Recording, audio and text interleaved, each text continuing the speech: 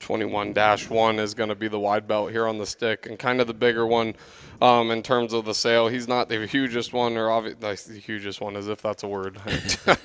It's, oh man, it's been a day. That one's pedigree is Extreme Measures Don't Shoot. American Bad Boy, another one of them ones that we would have purchased from our friend Sloan there at his bred female sale. That one's mama 2 or 3 litters ago here would have made that Missouri State Fair barrel that they had out there. I will tell you, we've only fed a handful of these pigs out of this sow.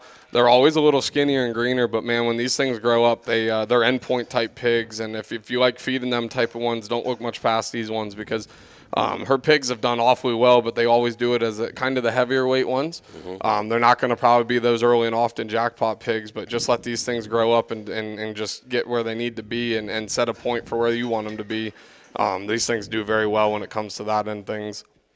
Yeah, heavyweight's first word I wrote down on that one. He looks like a good heavyweight pig, and he's not going to be the one that's going to wow anybody the first jackpot weekend. Just feed on that one a while and do him at the pace to do him justice. And there's a lot of skeleton there to fill up and get filled up.